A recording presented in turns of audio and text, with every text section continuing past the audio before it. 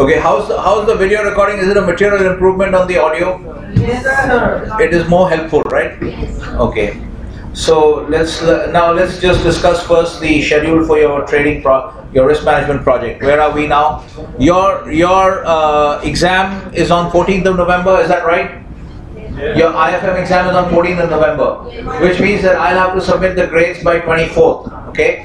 So what we are going to do is I'm going to make the trading project will end on the 23rd. So I have to make sure it's a little bit tight, but anyway, we'll do it. So by the New York close of, we are trying to operate within with whole weeks. So the last trading day of the project will be 23rd of November. The New York close of 23rd of November. Okay. Those are the prices. If you remember your spreadsheet. Quiet, guys. Be quiet. There's too much talking going on. Sir, we are going to IFM. It doesn't matter. You could be in Mars, or you could be going to Mars also. You have to operate. You have to run your project. Okay. So that is your duty to run your project wherever you are. Okay. Okay, guys. Now remember the last. If we just look at the spreadsheet. If we look at the spreadsheet here, then under your case.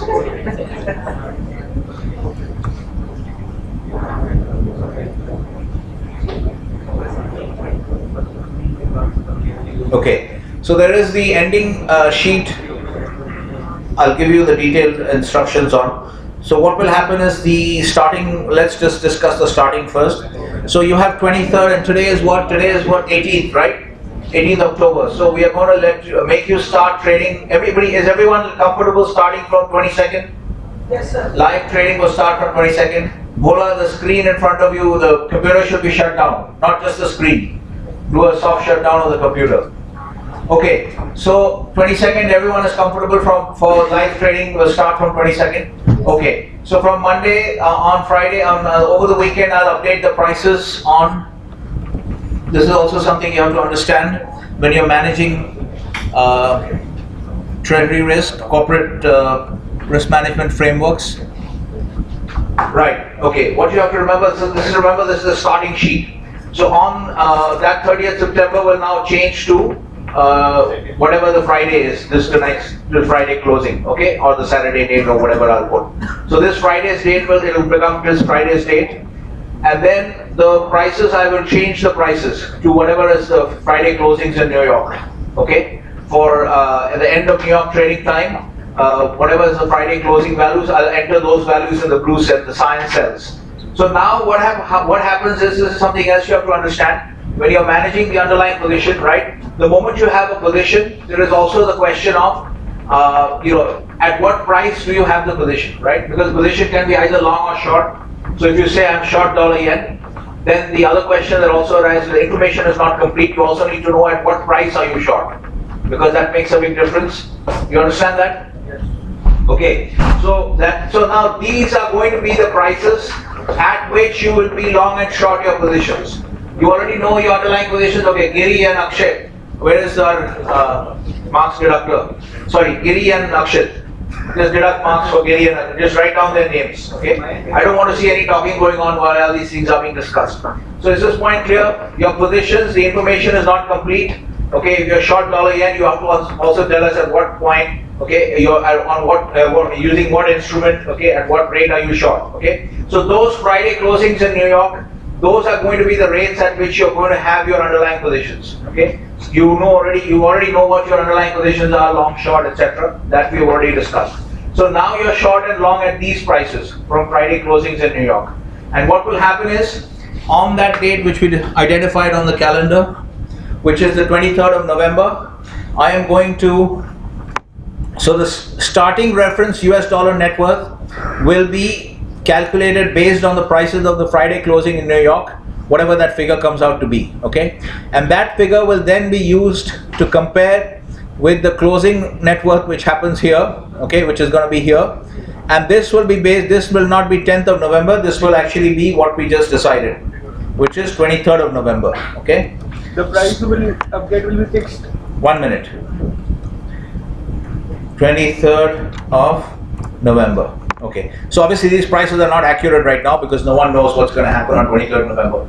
But that date will now become 23rd November. This is the ending sheet. Okay, so and then on 23rd November night, I will update the New York closing values in these cyan cells.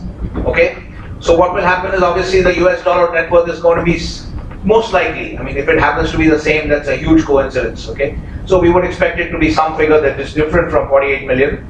Okay, or 49 million rounded. So it will be some figure. Okay, so your underlying that, and that will give you your underlying position P&L.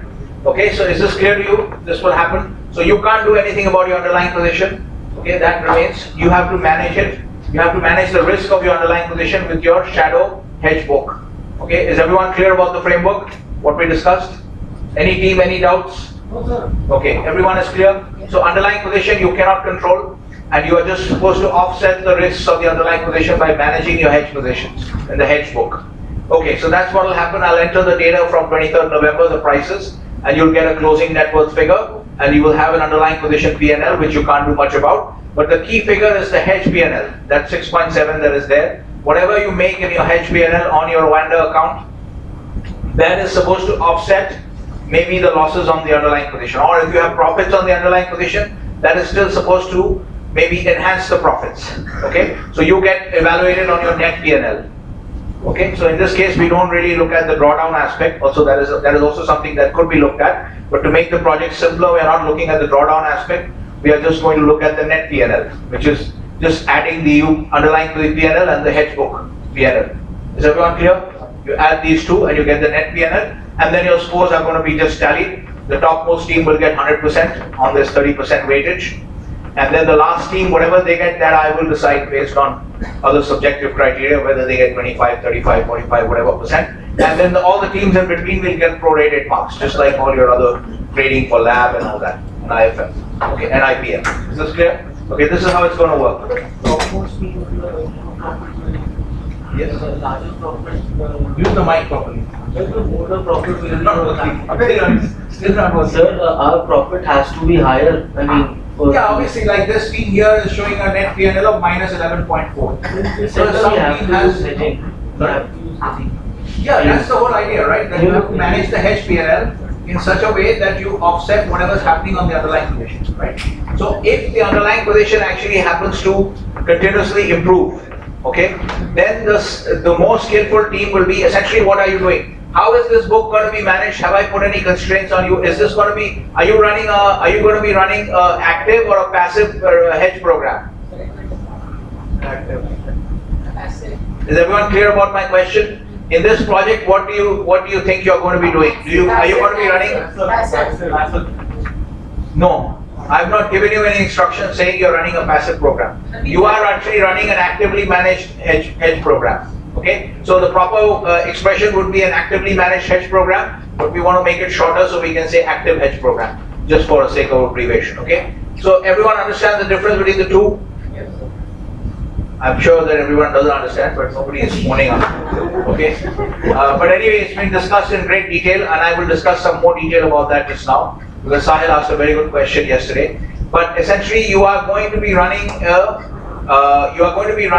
actively managed hedging program in this project. Okay, which means you have the freedom to hedge and unhedge as many times as you want.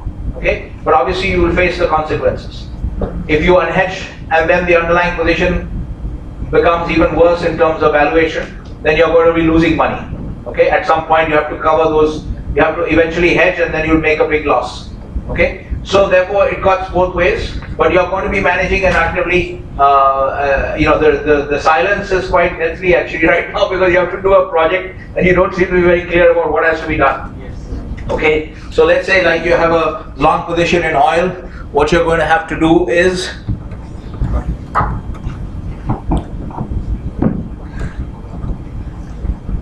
okay, so this is dollar Swiss.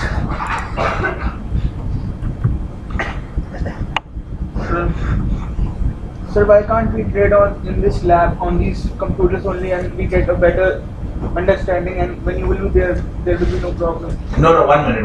First of all, I don't agree that whether you trade on this computer, nobody is stopping you from trading on this computer in the lab. So in the class only. No, 1 minute. We are not going to waste class time doing operating activities like entering orders and all that. That is all mechanical stuff.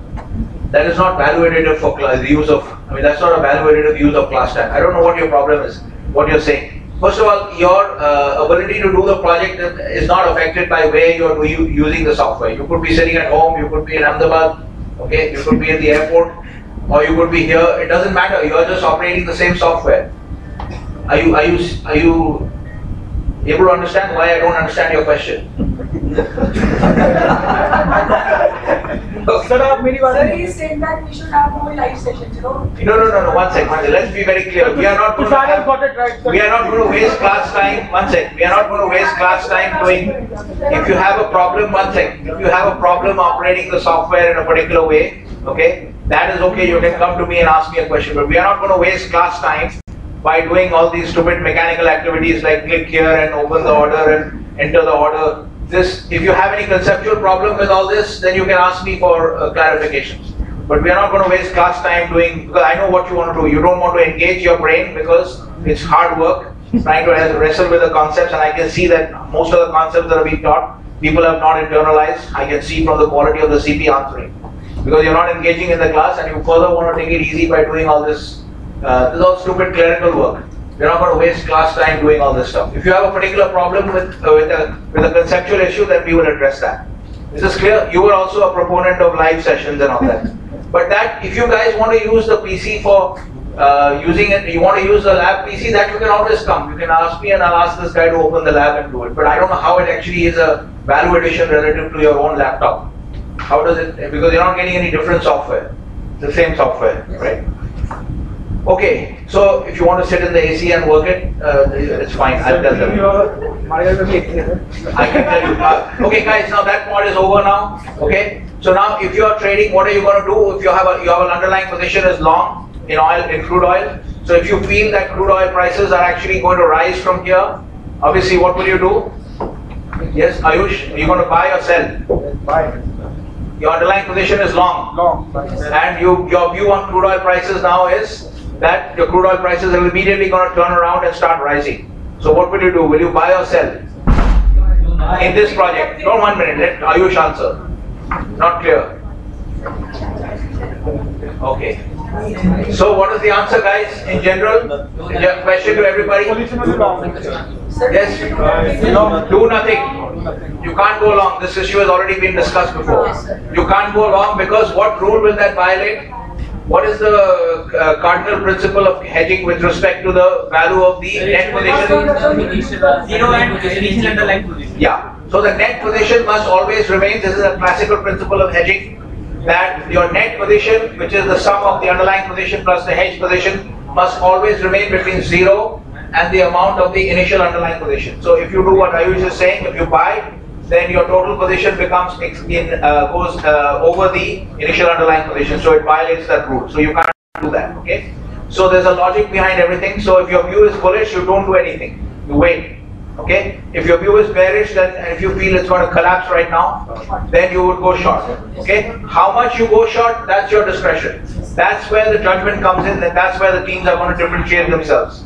How good you are at calling the market, okay, at twists and calling the twists and turns of the market, okay. Now, what is the problem here now? You two also now write your own name. Don't answer. Don't answer. Write Gaba and Sinha. Okay. So, okay, guys. Now, one sec. What was I saying? I get distracted. It's upon the team's effort. Yeah, so this is where you differentiate yourself from the other teams. How much should you hedge? If you feel the prices are bearish now, the outlook is bearish, you can hedge. You would hedge something at least. How much? 10%, 25%, 100%? That's all at your discretion. Okay? That's all at your discretion. So you can do that. That's where the teams will end up differentiating themselves from each other. Okay? And then how quickly, how often you can pick the twists and turns in the market. Alright? So that's what's going to happen. And that's what you'll do, and eventually you will have a net hedge P&L, which is going to be shown in your winder account. Please remember that when you start trading on Monday morning, your trading must always be in that particular account. Don't make the mistake of trading in there should have been no trading.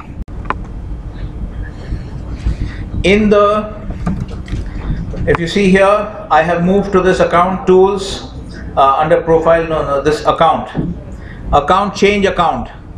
I am right now in my primary account, which should be used for practice. Okay, you can use it for practice, or you can set up another account for practice, but there should be a designated account, which is IFM September 18. Okay, you can have this account name, but designated account, you should click on this account and switch to that account. And all your project trading, make sure that when you are doing your project trading, this account name is shown over here on top. Okay, this account name is shown on top. This is the ID of the account holder. And so you make sure that whenever you're doing your project trading, the account, you're doing it in the correct account. Okay, because the profits, and you notice this account has not been touched. So when you start trading, then your profits and losses will pile up. Okay, and towards the end, obviously at the end of the trading period, you will have to close all your open positions, so that everything goes into the cash balance. Okay, on this software, this is actually slightly inferior quality software relative to TWS. Okay, it has many flaws, but one thing it does better than TWS is the charting. The charting is much better on this. Okay, so so this is why you get to, because anyway we don't have the option of TWS right now because the problems have not yet been fixed. Right, so at the end I will just look at the cash balance, so everything, all open positions have to be closed. Okay, so I think this, so make sure that you are in the right account. Okay, so I'm not going to send you any special written intimation. Everyone has to start trading from Monday onwards. Okay, now what else? You can create more sub accounts and practice in time. You can create more sub accounts, but all I need is make sure that, I think here there's a limit of 17 to 19 sub accounts. Okay, there's a limit of 17 to 19, we're not sure exactly what it is, but make sure that you have at least one account that is free for only your project trading. Okay, and that's the account that of which I will take the submissions. Okay, all right. Okay, so let's okay, now I want to discuss something important that Sahil mentioned on the point that we were okay, we are going to just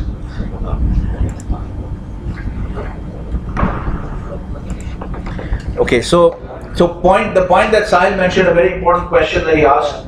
Actually, he made two very good points yesterday. One point was that it's captured in our class audio. It's captured in the class video. So I had continued the video recording yesterday. But the point he was making is that if you have, so I'm not going to address it once again. I'm just going to tell you visually. I'm just going to tell you orally that the question he was asking is, suppose your initial underlying position is $100, 100 barrels. Okay, initial underlying position is 100 barrels, but after that, and you hedged 100 barrels. Okay, so initial underlying position is long 100 barrels, and you want it to be 100% hedged, so you sold 100 barrels. Okay, we are just assuming that you can trade in 100 barrels. And on Wander you can. Okay, but in futures markets you can't trade less than 1,000 barrels. Okay, but here we're just for the sake of the example, we are assuming you can sell 100 barrels. So your net position is then now what now? Zero. Zero. Net position is zero because your underlying long position is 100 barrels, and you have a hedge position of short 100 barrels. So net position is zero. Now what happens is your sales team, let's say you're dealing with Exxon, you're managing the risk for ExxonMobil. Now the ExxonMobil sales team makes a sale. Now this is happening in the underlying business. Okay, this is not a hedge book. The underlying ExxonMobil sales team makes a sale to Reliance Petrochemicals of 50 barrels for the month of October 2019, which is where the hedge was for. Okay. So you had sold futures contracts for October 2019. Okay, we assume you can deal 100 barrels. So now they have made a sale for 50 barrels. Okay. Now what is the underlying position? 50 barrels long. Okay. And what is your hedge position? 100 barrels. So what is the net of the underlying and the hedge position? The head is 50 short. Okay. And this one is so the net position will be 50 short. So that's correct. Because hedge position was short 100 barrels, underlying position was long 100 barrels, net position was zero. Now 50 barrels of the underlying position has already. So this is how the position is calculated. Okay, when the underlying business, the sales team of ExxonMobil will make a sale of that. Sale means that they have concluded the price, they have fixed the price. So they make a sale to a refinery like Reliance Petrochemicals. Okay, of 50 barrels. Okay, so when this, also understand this part, that when this happens, because you have to understand both the business and the hedging. Okay, so when this happens in the underlying business, okay, so these guys are just going about their business. Whether you were hedging or not, they would have kept on doing this kind of activity. The sales team of ExxonMobil, okay, they have contracted a sale to Reliance Petrochemical, the refinery, of 50 barrels, which means contracted means price has been fixed. Okay, so now, and the position has been sold. So the underlying position was long 100 barrels, out of which 50 barrels was sold. So now the underlying position is down to 50 barrels. Okay, is this clear? So your underlying position is now reduced, and you're long 50 barrels, and your hedge position is now short 100 barrels. So the net position is 50 barrels. minus 50 barrels. Okay, does this violate our classical principle? Yes.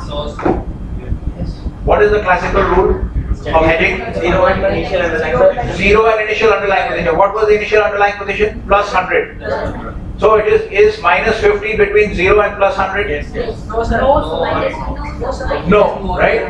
So that means you have already violated this rule, so you can't afford to have this kind of a position. So what you have to do is, you are forced to do, what are you forced to do now? Unhedge how much? 50. At least 50 barrels you have to unhedge. Okay, we assume there's no change in the market view. So you have to at least unhedge 50 barrels. Is this clear to everyone? You see this repeated application of the rule, this has to hold at all times. This condition must hold at all times. Is this clear? So therefore, by the mechanical application of the classical principle of hedging with respect to the quantum of the net position, this rule which we are discussing, that is, it must be between 0 and the initial amount underlying position, this is a rule that applies to the quantum of the net position. Is this clear? So this is the classical principle of hedging as far as it applies to the quantum of the net position. Okay. So if by the mechanical application of this rule, you are now forced to unhedge 50 barrels on the hedge book. Is this clear? Okay. So Sahil's question was, the fact that I am unhedging 50 barrels, does that mean that I am necessarily running an actively managed hedge program? So it's a very good question. Okay. So the answer is no. No, because why no? Because they understand the clear difference between an active program and a passive program. Okay. You are still managing a passive program. Okay. Assuming you don't do any active kind of activities in between. You are still managing a passive program because the motivation for reducing the motivation for unhedging, because he is suspicious because of the fact that you unhedged, and we said that in an active program you would hedge and unhedge. So he is becoming suspicious because he sees the team is unhedging, so he thinks that they might be running an active program. So the answer is no, because the reason for the unhedging, the team had no discretion as to the decision to unhedge. They are forced by the mechanical application of this rule. Are you following the logic? Yes. Why did the team unhedge? They did not have any discretion as to whether they should lift the hedge or not to lift the hedge. They were forced to lift the hedge to the extent of 50 barrels at least. Okay? Because of the mechanical application of the rule that the net position cannot go beyond outside the range of 0 to initial underlying position. Is this clear to everyone? Yes, sir. Why did the team have to unhedge? Because of the mechanical application of the rule. It did not, the unhedging did not happen as a result of some application of discretion by the trading team, by the hedging team. Is this clear to everybody? You understand what is discretion? Yes. Discretion means when I give the topmost team 100% in the project, and then I have the bottom teams, people who don't submit reports properly, they don't submit on time, what should I give them? I have discretion on that. I can give them 25% also, I can give them 35%, 45%, 55%. Nobody's going to say anything to me on that. So this is where I have, this is what it means that to say that you have discretion. Is this clear? So there is no application in this unhedging that Sahil has given an example of. There is no application of discretion by the trading team. Do you understand that? Is that everyone clear about that? All zombie-like responses. Not clear. If you're not clear, then say it. No, why do I have to say all this about zombies and all that? Yes. Are you clear about that? Now, what is it that is not clear? We are looking at, what I'm saying is that the discretion, the reason you saw what Sahil is seeing is that the hedging team is unhedging the 50 barrels. So he is suspecting that they may be managing an actively managed trading program. But what I'm saying is it's not an active program necessarily. This alone doesn't make an active program, because the reason for the unhedging, you have to look at the reason for the unhedging. I'm coming to the second part. Maybe you wait and see by once I mention the second part. Here what you have to note is the reason for the unhedging, that is that not some application of discretion by the trading team. They have no room for discretion here because they are violating the cardinal principle of hedging, okay, with respect to the size of the net position. They are forced to unwind. They have no choice. They are required to unwind because if there is a risk manager overseeing their activities, they are going to be forced to unwind. Is everyone clear about this? That they are forced to unwind the hedge position because your 50 barrels of the hedge position, because you have already gone outside the rule, right? So if you see, maybe we can just write this. I don't know why everybody is very quiet. At least Sinha has spoken up and said that he is not clear. Okay, so let's say this is the underlying position. Okay, it starts at 100 and then we have sales, okay, and starts at 100, then we have sales, okay, minus 50. Hedge position is also minus 100. Net position is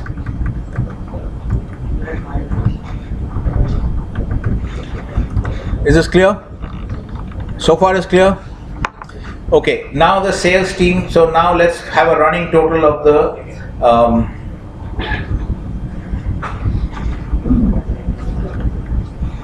actually I should make this, doesn't matter, but I should write this as to be consistent with the, so we'll just add the sales will always be minus.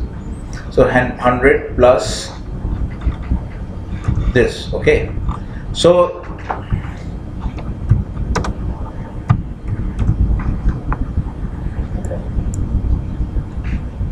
okay, is everyone following this? You have the underlying position which is 100. This is the sales. Okay, we can call this physical sales. We can put a. Okay, so this is a new topic we are discussing. Okay, underlying position, sales, cumulative underlying position. This is clear. If we have another $50, if we have another $25 of $20 of sales, then we have to make this. I don't have time to, this will be this plus, is this clear? Are you guys following here? Yes, okay, so net position here should always be this, and then here we will write net position as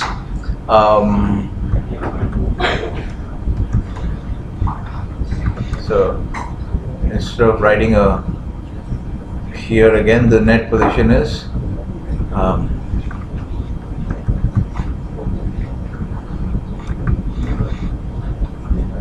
yeah. Okay.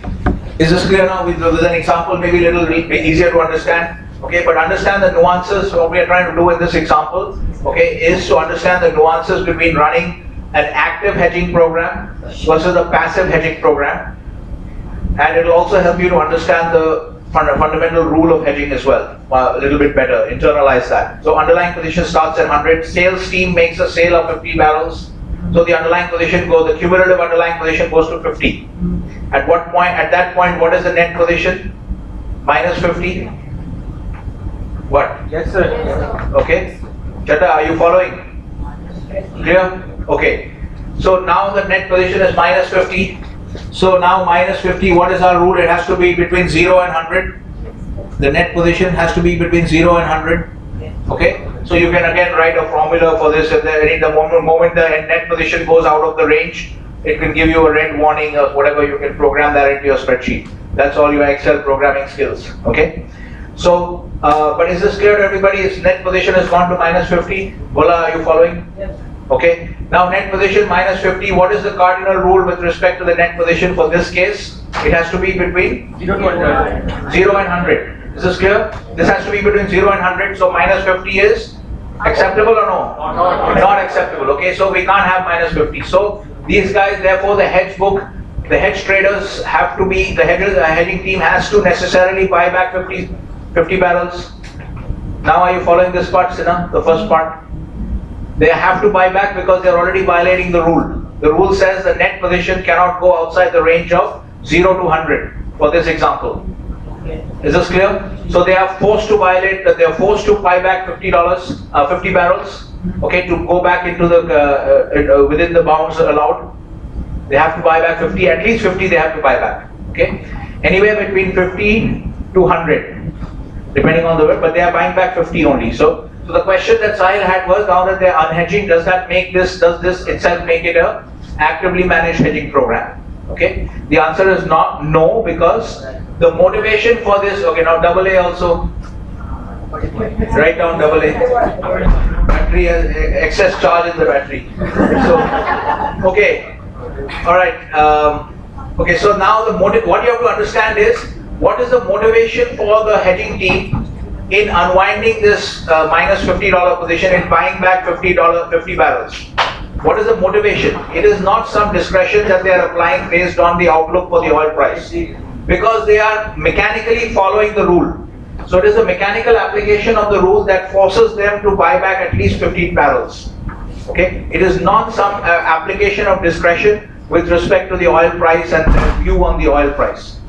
That's why this is, and I'm coming to the second part. Okay, so this itself will not make it, because if you are unwinding based on the mechanical application of the rule alone, okay, then it is not going to be treated as an actively managed hedge program, because you have to remain within the principles, within the rules. This is clear? Now, if you see an active, now distinguish this with the actively managed hedging program. What happens is, okay, in an actively managed hedging program, let's say the guy has sold at 77. Okay, if he has sold at 77, now when the price comes to 70, he thinks that the price is now going to rise. He is not violating the principle. That let's say the net position is such that he is not violating the principle that it has to remain between 0 and the initial underlying position. He is not in violation of that principle, but he buys back because he thinks that oil prices are going to rise now. So that's why I will get a chance to hedge at a better level, because my underlying position is long. So the reason he buys back, the motivation for him to buy back or unhedge a part of the hedge position, okay? The motivation for unhedging is driven by a view on the oil price, and he has some discretion, because no one's going to force him to buy back. If he feels it's going to go up now, then he will buy back. Even if he doesn't buy back, no one will say anything. This is clear. This is what is meant by discretion. So there is an application of discretion by the hedging team, okay, and that is based primarily on the view of the particular market, in this case oil. They have a view that the oil price is going to go up. They are not in violation of the rule. The rule is not forcing them to unwind the position. They have hedged 100 barrels, but here they buy back 50 barrels because they feel that 69.74 is the limit of the downside. Now oil prices are going to turn up and go head straight to 85. So why should they remain unhedged? If they are so confident, why should they remain hedged? Because then they can hedge at 85, right? They will hedge again at 85. So they buy back at least $50. They've sold 100 barrels. Now they buy back 50 barrels at 69.75 because they feel that this is the limit of the downside. Okay. So this also gives you a flavor for how you will actually manage your hedge book. Remember, because if your view, now you have hedged at a particular level and prices have fallen. If your view is that the market is going to turn from here and the underlying position is long, then obviously you will unwind the hedge, at least to some extent. This is clear now to everyone? Okay, so listen to it again on the video and then you'll understand. So that is what differentiates. You have to also look at what is the reason behind the unwinding of the hedge. Is it the application of discretion by the hedging team based on a view of the particular market? Or is it a mechanical application of a rule, of the cardinal rule of hedging with respect to the size of the net position? If it's the mechanical application of that rule, then it is not by itself, it does not make that program an actively managed hedge program. Is everyone clear about this?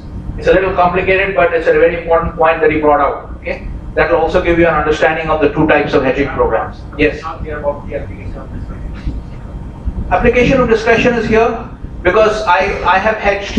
Okay, I have hedged at 77. Okay, let's say we have hedged at 77 right at the peak. We have hedged 100 barrels at 77. Okay. So now our net position is 0.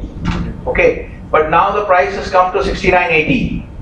Now my view is, remember the view is also very important. Why have I focused this is very unusual in MBA programs, that the entire finance electives, if you see, is heavily focused on financial markets. Because every kind of decision that you have to take as a finance, working in finance, everything will be based on a market view. Whether or not the treasurer of Snap, having received the IPO approval before the 2016 election, they have the discretion. The treasurer of Snap had the discretion to launch their IPO before the 2016 election. But he chose to hold on. So that's a market view.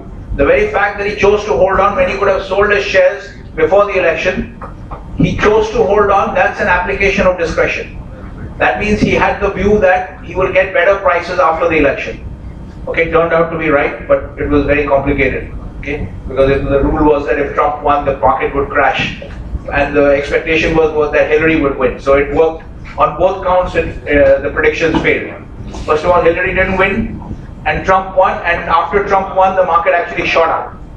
But the experts all told you that the market would crash. Okay, all the Nobel Prize winning economists told you that the market would crash. So now you understand discretion. Discretion means you have a choice. Okay, so when you go to lunch, you have discretion. Nobody's going to force you to eat masala dosa or something. Whatever you want to eat, you eat. This is your discretion. Okay, but obviously if you eat one dish, you are pretty much giving up on the other dishes, right? So there is a choice that you are making, and you are exercising your discretion. This is clear? So here also the team is exercising discretion. They have hedged 100 barrels at 77. They have gone 100% hedged. Net position is now 0. 69.780. Okay?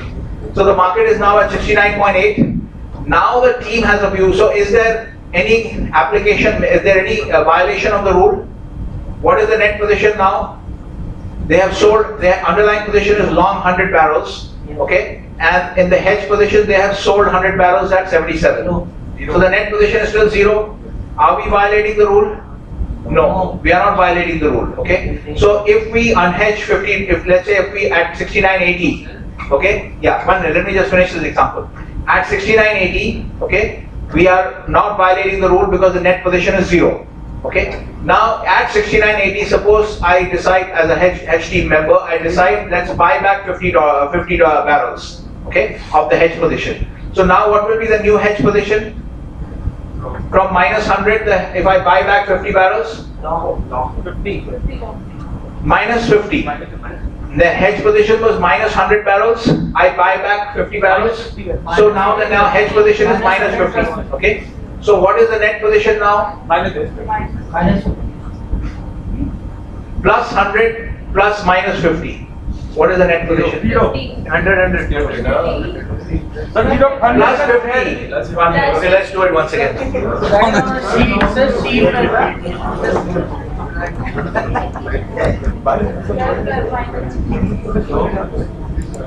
Okay, 1 minute, guys.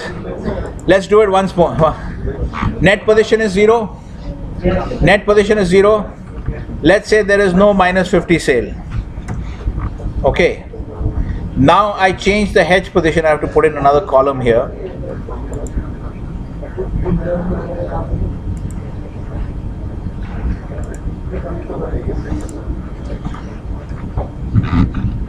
Now I have to put cumulative hedge position.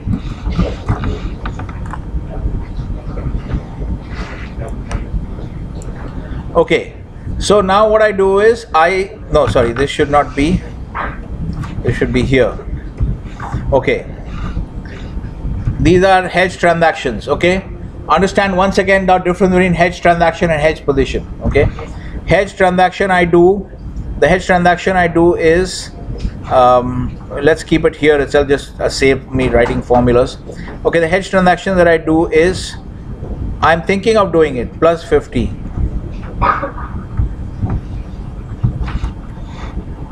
Okay, actually I shouldn't have written plus 50. Now the net position will be, we'll make this, so I've actually written the formula in the wrong lines, but anyway, let's make this, is everyone following what it is? Okay, alright, now follow this. Okay, so sorry, I wrote it in the wrong, I should have shown the hedge position at let's keep one row open for 0. Okay, let's do it here. Okay, let's do it here as I'm looking at $50, 50 barrels. Now the cumulative net position is hedge transaction, okay, will be 100 plus this plus this. Okay,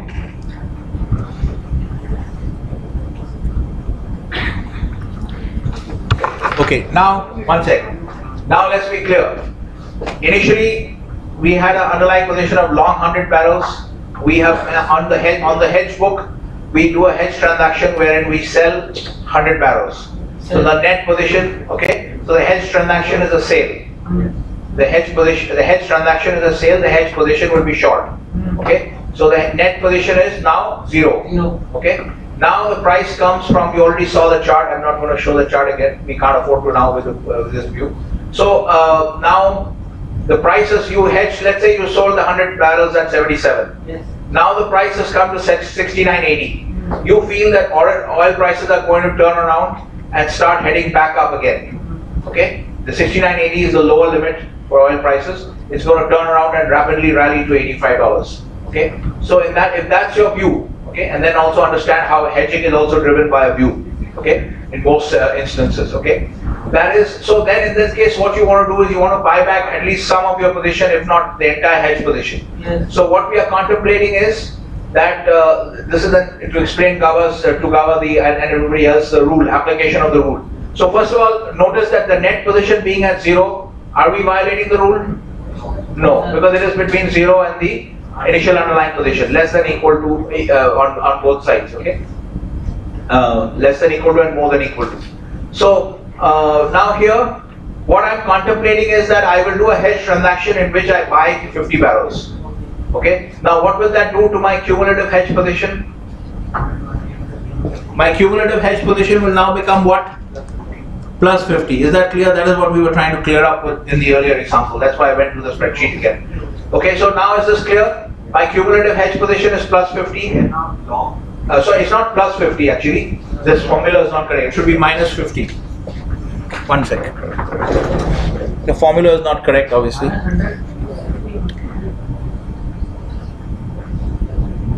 So this no, sorry, that the yellow part is wrong. I should not have taken.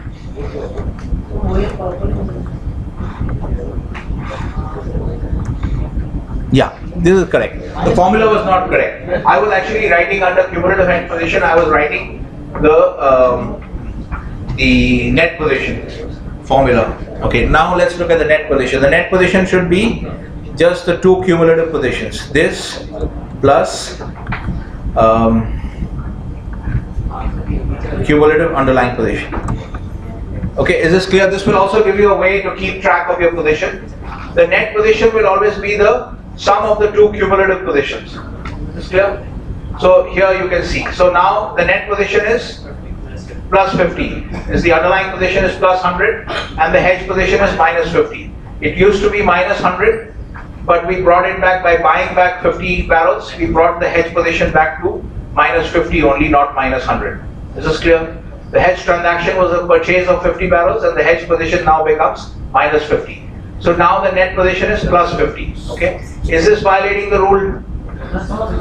No, because the rule is 0 to 100. Okay. So it's not violating the rule. Okay. So therefore now even at 0, the net position is 0, I was not violating the rule.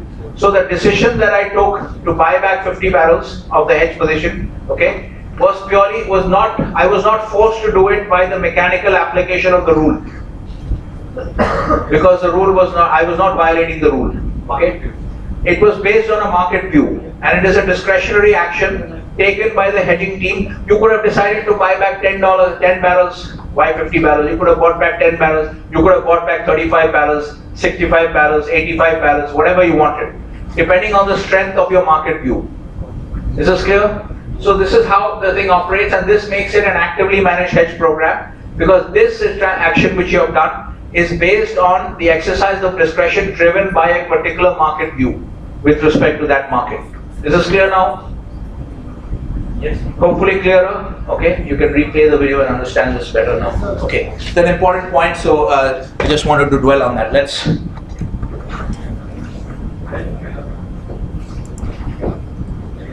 Okay, so let's go back to one more point.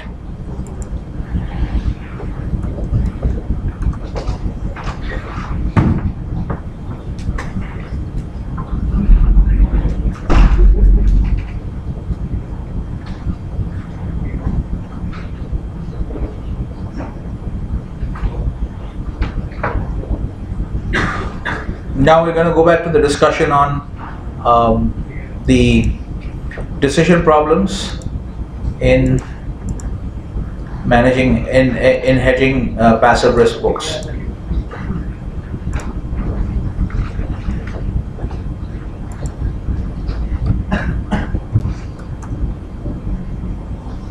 All right. Okay, so we started the discussion yesterday. So here also Sahil made a good point. I want to dwell a little bit on that as well. Okay, so asset class. Now remember once again the same decision problems we had discussed in the context of active risk books. What you were doing in IFM, the NSE, the trading that you were doing on the NSE. What was that? An active risk book or a passive risk? Active risk book. Why? How would you justify your answer? There was no initial trading. No. So Goyal's answer is. My question was active risk book. The answer is correct. But how would you justify the answer? But Goyal is saying that the answer is because we were regularly trading. That's not the correct answer. What is the correct answer? So we didn't have any initial underlying position. We were actually entering into a position. It's not fully correct. Closer, as we would say in a quiz, you're getting warm, but not the full answer, not the correct answer. Anybody wants to improve on that answer? Yeah? Decision problems were not determined beforehand. In the passive book, we have some. No. Yes. Transactions are based on a market view. That is hedging. Also is the same thing. Hedging is a passive risk book. Okay, guys. Now let me. The answer is. Because Sahil was very close, but because your initial risk, what was your initial position? You had $1 million in the account. Is there any market risk on that book? No. If you have $1 million cash lying in your bank account, there was no market risk. So what is the first transaction? Let's say Tanuj bought Maruti. Then what happens? You added risk. Okay, he bought Maruti just before it dropped, no? Okay. 9,300. Okay. Now the moment you go from a cash balance of $1 million, there is no risk on that. Then you go and buy common stock of Maruti. Then what happens? Is there risk on the book now? There is some risk on the book. So what has your first transaction done? It has increased your total risk. Okay. So that's why what you are doing on the NSE is represented the management of an active risk book, because you are operating as a speculator. Is this clear? So everything, the answers to everything, there is always a logical answer to everything. You have to understand the logic. The whole point of all this learning in finance is you have to make sure this is what is meant by. This is what is meant by understanding concepts. So your conceptual clarity comes from understanding all these rules. Okay, the logic behind all these aspects. Okay, you don't have to memorize much. If you remember the logic, then you'll be able to answer everything. Okay, this is clear. Okay, and once again, as I said now, for active and passive risk books and active management versus passive management of a hedge book of a hedge portfolio, these are all not very well developed in industry in terms of distinctions. But as you can see, conceptually the distinction is clearly there. Okay, and there are serious ramifications in terms of risk profile, because in terms of if you're running a passive hedging program, it's much less risky than a actively managed risk hedge program. Okay, in many instances, what I mean, even with publicly traded companies, you'll find that companies don't have clear-cut policies. So the most important thing is it's okay to run a passive hedge risk program, an actively managed hedge program, but you must have a policy, and you must have clearly designated risk capital at the outset, because then you're almost like operating like a speculator to some extent. So you must have a risk capital designation, the limit of your losses, etc. All these things have to be thought through. The point is everything has to be pre-planned, and then you just execute the plan. In many companies, what happens is they just do whatever happens. Okay, let's do this. Oh my God, it's losing money. What do we do now? Because they have no plan for that. So you should always have a plan for your downside scenarios. Okay, so that's why you never have a surprise. If it's losing a certain amount of money, you already have a plan. I'm going to cut it out.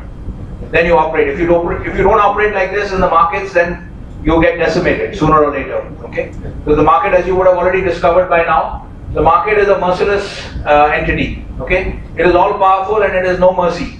Okay, so if you don't protect yourself, if you don't take steps to protect yourself, you will get, whether you're a company managing risk or an individual speculator or a hedge fund or a mutual fund, you can get wiped out completely. Okay, so that's the so let's come back to these decision problems. In the case of, we saw that what we are trying to see now is, why did we focus on these decision problems? That they exist not only in the case of active, active risk books, but even in the case of passive risk books, many of these problems still appear. Okay, some of them are automatically solved, and some of them have to be actively solved. Okay, so we're going to see that. Okay, so asset class, we already saw yesterday that it is automatically solved, because when a moment you look at the balance sheet of Magma Resources, you can see that they have exposure on all these assets.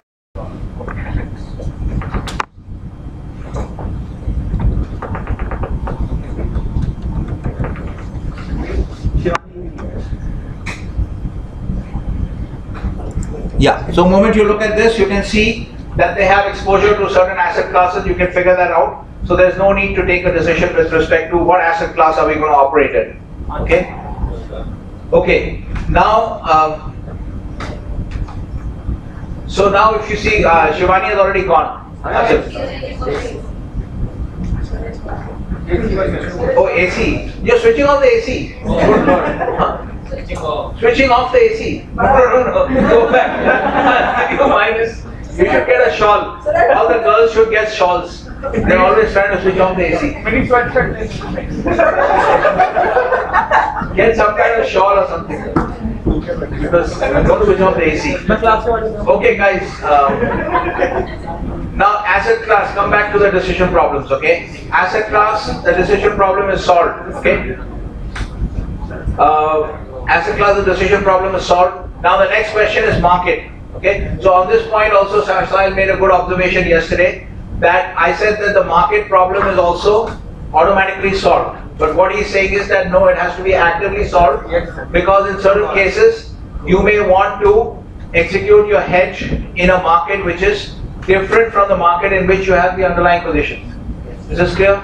We gave the example of jet fuel and crude oil, right? You might have an underlying position in jet fuel as an airline.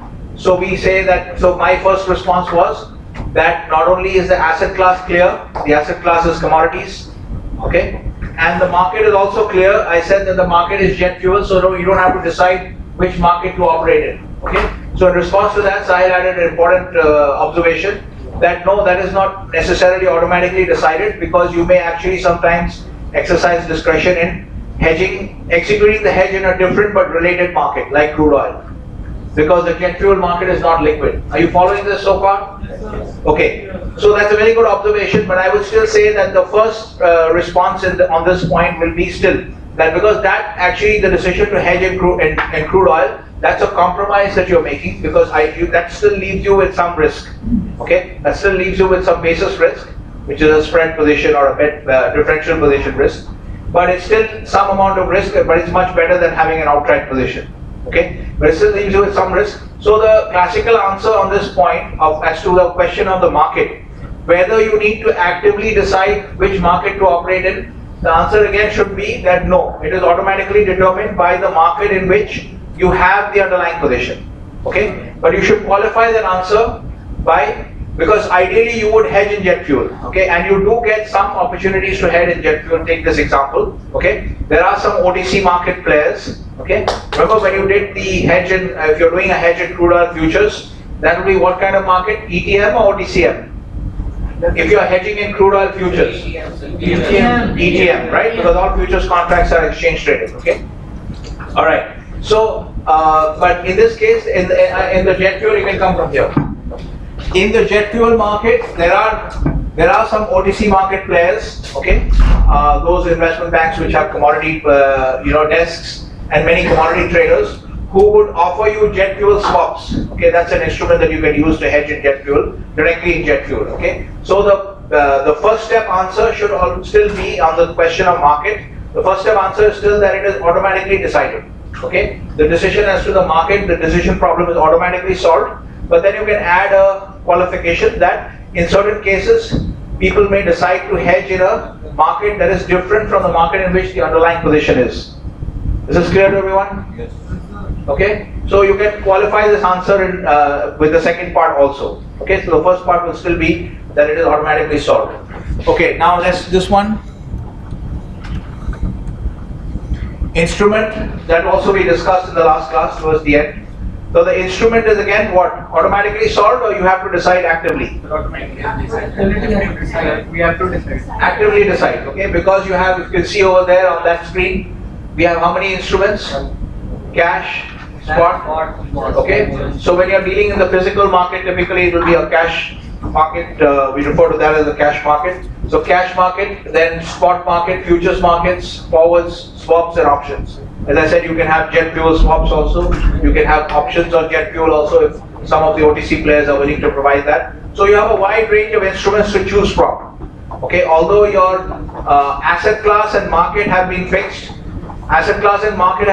but on the question of instrument, you have discretion. Okay, wherever you want to hedge or whatever instrument you want to use. So if you look at the answers again, asset class is automatically solved, market is automatically solved, but you qualify it by saying that sometimes the company might want to retain basis risk, okay, and hedge in a different market. So in that case, they have an active decision to make. On the question of instrument, clearly an active decision to be made. Are you guys following the distinction here? Yes, sir. What we are trying to understand is, if you remember when you looked at the active risk books, if you looked at active risk books, all of these decisions had to be actively solved. All these DPs, okay, every single DP had to be actively solved. It so happens that in most cases, asset classes, markets, and even instruments sometimes are designated by the investor mandate. Okay, or the way the fund designs itself. Okay, if you are launching a PE fund to invest in real estate, then you as the fund provider have already defined all these things. Okay, you have defined that the market is going to be real estate. Okay, the asset class is going to be real estate. Okay, so and there are some instrument concerns because in real estate you don't have too many instruments. Okay, so in the case of, so everything has to be actively solved in the case of active risk books. Okay, all these, and now we take the same decision problems and we now look at the passive risk books. Okay, and then we want to see how many of these decision problems with respect to passive risk books, how many do we have to actively solve and how many are automatically solved. Is this clear to everyone?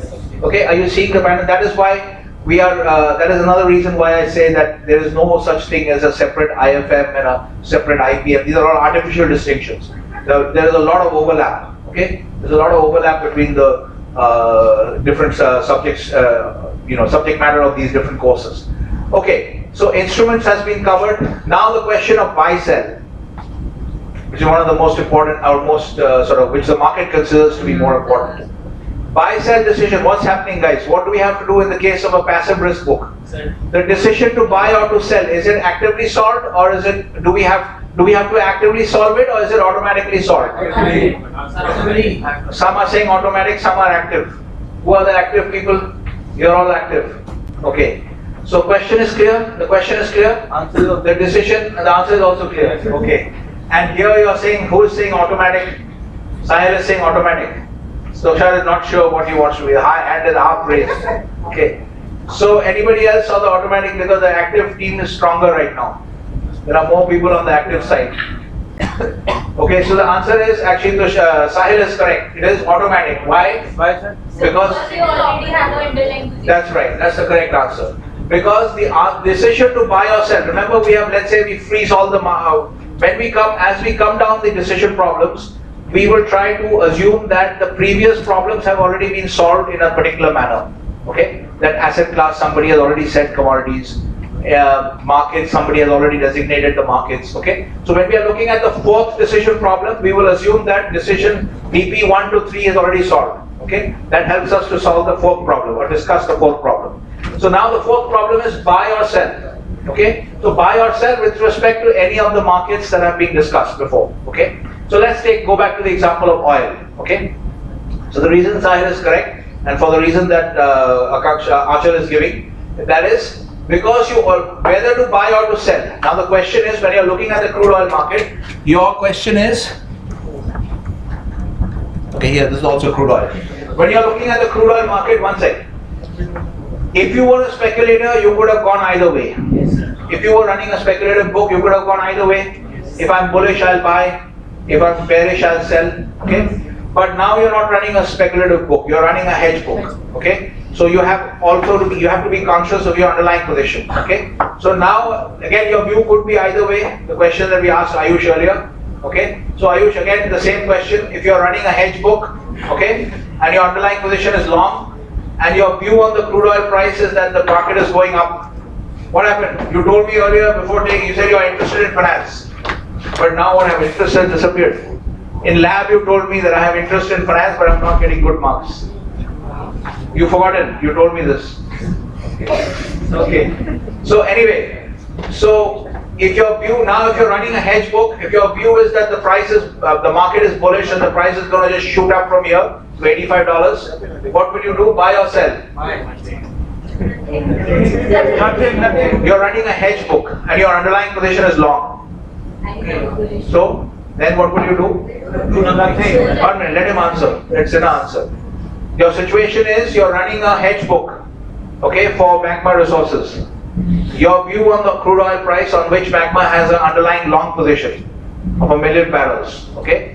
And your view on the oil market is that it's going to just shoot up from here straight to $85. So what will you do as a hedge book book runner? Okay, what transaction will you buy or will you sell?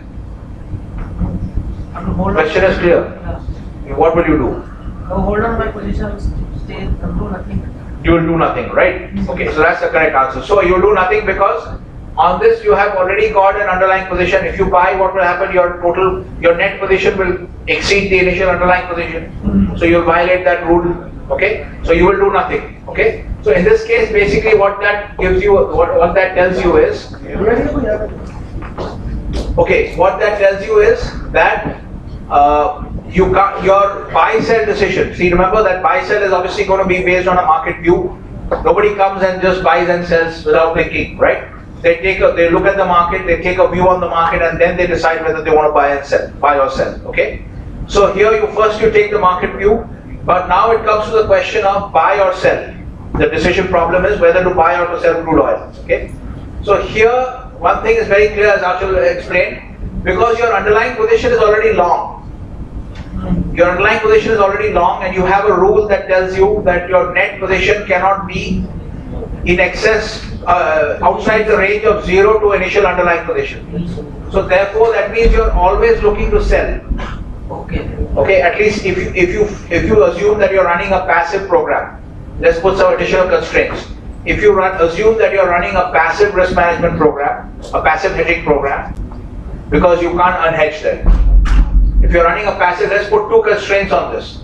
First, you're running a passive hedge program, which means once you hedge, you can't unhedge. Okay. Second is you are also going to be, whatever you do, you will do for 100% of the exposure.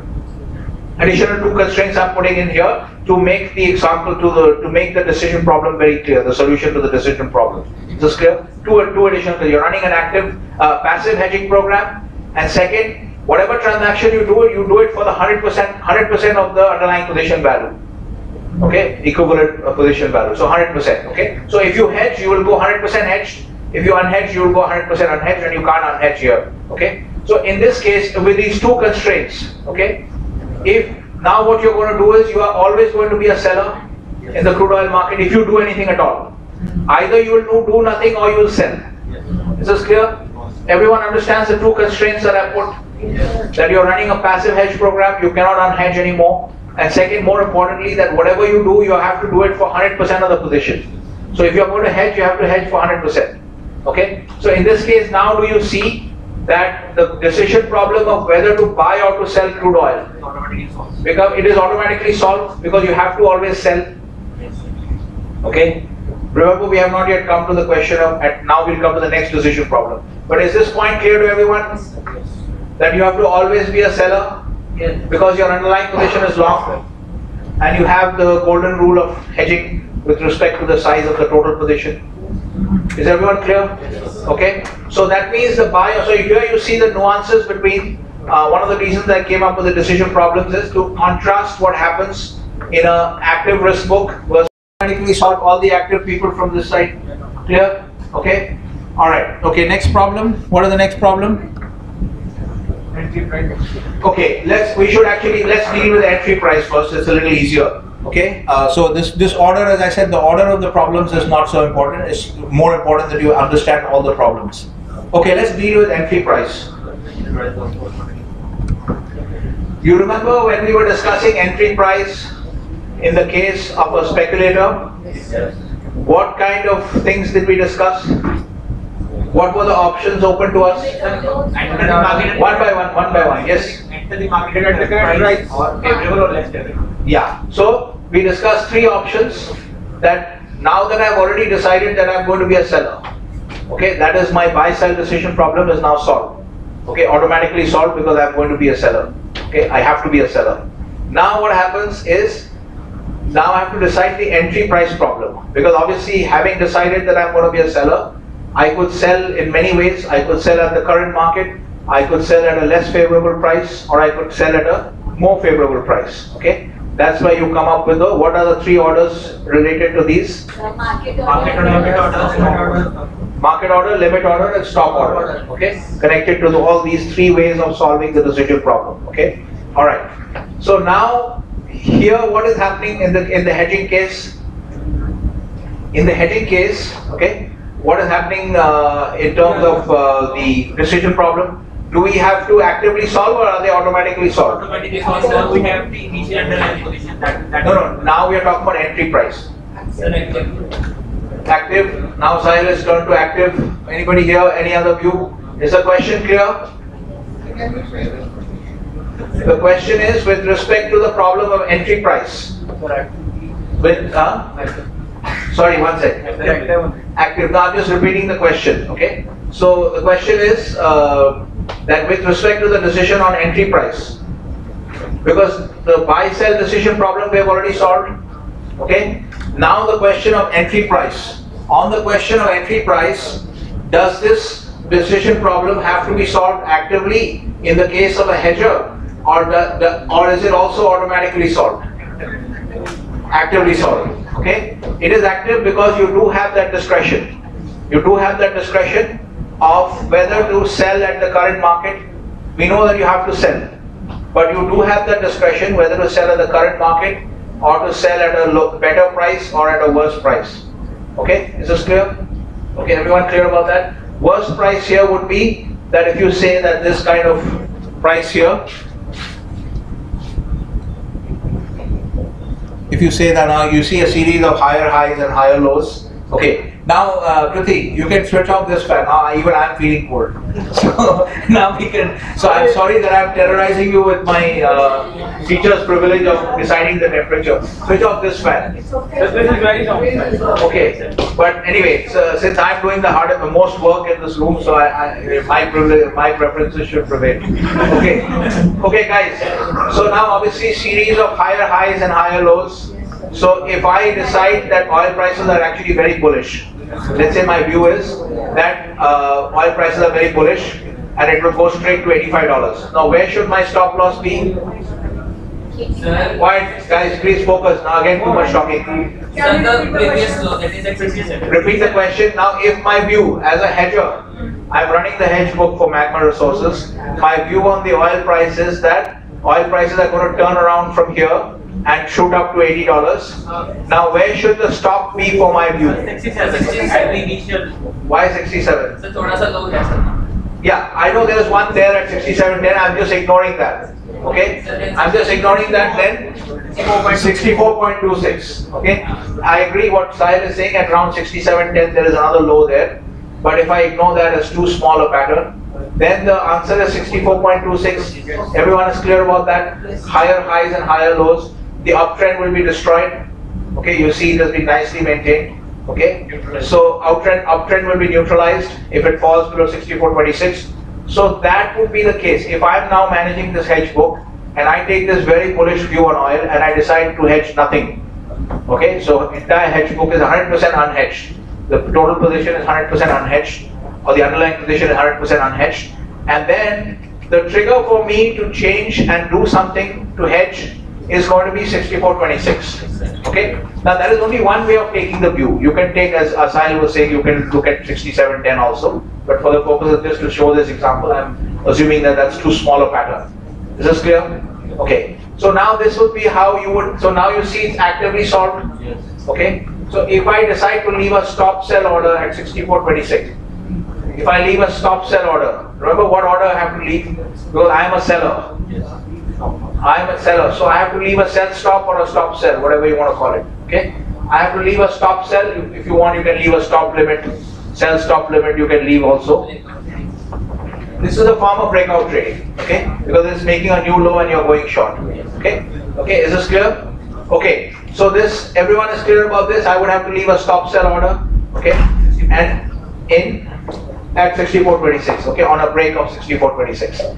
So then on the other side, if I want to, so that means I'm hedging at a price worse than the market, because I could have hedged now at 69.80, okay? But instead of 69.80, I'll end up hedging at 64.26. That's why it is less favorable than the current market, okay? And it is being done through a stop order. Entry price, okay, less favorable than the current market and done through a stop order. Is it clear? Okay? Alright, now I could also hedge at market. I could also hedge at market 69.80 if I had a bearish view on oil. Okay, and then you could also hedge at a better price. If I feel that the oil price will rise again to 75 or something like that, I could leave a, what kind of order will I leave? If I feel that the market will go to 75 and then slowly start to come out, what order would I leave? Limit order. Limit, so sell limit. Sell limit. Is this clear? Okay, people are starting to look bored. Jayant is looking bored, Arihant is looking bored. So, sell limit order. Okay, now we wait for Arihant's alarm to go off. Okay, when he goes from looking bored to looking alarming, then we will see. Okay. So you can leave us 5 minutes. Okay, 1 minute. Let's cover these. We have a lot of material to cover. So you can leave us 5 minutes early. 1 minute. Don't waste time. We don't have enough time. Okay, guys. Position size. Can we also put MIT, sir? You can also put MIT. That's why I gave you the context a little bit in detail. I said it's going to go to 75 and then slowly start declining. So in that case, because slowly start declining, there is no risk of a sharp fall. If you feel it touches 75 and then falls sharply, then you would leave MIT, because you want to make sure you get out and you're not particular about the price. Here you feel it's going to go up and then start slowly declining, so you're more certain about getting 75. So you place the limit sell. So then we have four options on the problem of interval. 4 options. 3 options actually. Why are you saying 4? Market if touch also. Market? Market touch also. Yeah, market if touch, you can say that. It is basically like it will function like in the same category as a limit order, because it will fall under, it's giving you a more favorable entry price. Okay, in this case. Okay, so that's why I said 3 categories. But you're right, MIT can also be used depending on your market view. Okay. Okay, position size, guys. What is the binding constraint? If you remember linear programming, binding constraint. Yes, sir. Sir, for example, if you want to reduce 2 things and then you have resources limited to 100, we can just give. Yeah, so at least she remembers the binding constraint concept in linear programming. If you're making something, let's say you're making something with wheat and sugar, and you have lots of wheat, enough redundant amounts of wheat, but sugar is limited, then sugar becomes the binding constraint. Okay, so here the binding constraint obviously for you is not an exact analogy, but you always have in terms of position size, you always have the golden rule of hedging, which is that net position. So you can't, if your underlying position is plus 100, you can't go short minus 500. You can't go short 500. You can only go short 100. Okay, so there is a limit on your position size. Okay, and within that, now what is the rest of it? Obviously between 0 and 100. Okay, between selling 0 and selling 100. Okay, if your underlying position is 100, between that, what will it be? Automatically solved, or you have actively solved? Everybody's now already gone half dead. Actively solved, right? Actively solved. Now Sinha has woken up. Okay, so is this clear? Between 0 and 100, it is actively solved, but there is a limit, because you can't go beyond that 0 and 100 limit. Okay, all right. Now we have to put additional constraints because there's too much activity. Like your exams, last 30 minutes you can't go out. So we have to put some kind of restraint like that now. Okay. So now, now units position size, you have decided based on, you have that constraint, so that it has to be actively solved. Okay. Then exit price. Exit price, what will happen? Exit price with loss and exit price. Let's first discuss exit price with profit. In both these cases, let's first discuss exit price with loss. In this case, what happens? Let's look at the situation.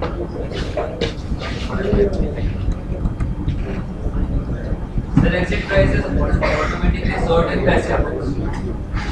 In passive risk books, exit price is automatically solved. Yes. Okay. Is everyone everybody's already switched off? Why is exit price automatically solved? So because we do not have to at the futures date, the contract will be concluded. Yeah. So exit price is automatically solved because if you are managing, let's say you are managing in the case of you are managing again now we are talking about a passive risk program. So there will be a difference between a passive hedge program versus an active risk program. Okay. So in the case of a passive risk program, the exit price with loss will be automatic because you do not unhedge. Okay. So if the hedge position is showing a loss, that means that the underlying position must be showing a profit. Okay. So therefore, you will only unwind it, where you will only exit from the hedge position at a time when the underlying position rolls off. Okay. When you make the sales, on the underlying book, okay, on the underlying position, then the underlying position will roll off and then you will unwind the hedge. So the exit is not determined by your discretion, it is determined by when the underlying position rolls off. Yeah, remember the discussion we had where your sales team in ExxonMobil, they had an underlying position of 100 barrels long.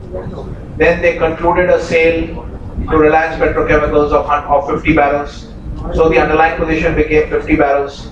And then your hedge position was minus 100. So your net position became minus 50. That is not acceptable. So you had to buy back at least 50, right? Immediately. You had to buy it back immediately at the current market. So exit price, we are discussing the decision problem of exit price. So if you are running a passive hedging program, exit price with loss, let's assume there is a loss on this book, okay, on this position. Exit price is not determined by your discretion, it is automatically solved because you have to exit when the underlying position rolls off. So whatever is the market at that time. So it is automatically determined. Is this clear? Okay, exit price with profit. Again, in the case of, we are discussing passive hedging programs. Passive hedging program, exit price with profit, what? Automatic. Because you don't decide by looking at the market price, oh this looks good, let's get out now. You are forced to exit when the underlying position rolls off, whatever be the market price at that time. Okay, so you have no discretion, it is automatically solved. Okay, in the case of a passive hedging program. Okay, in the case of an active hedging program, what will happen? Exit with profit and exit with loss. What will happen? Both are going to be actively solved because you are now just playing it. Okay, good. Okay, so we've covered all this. Okay, now you're all experts in active hedging programs. Okay, go.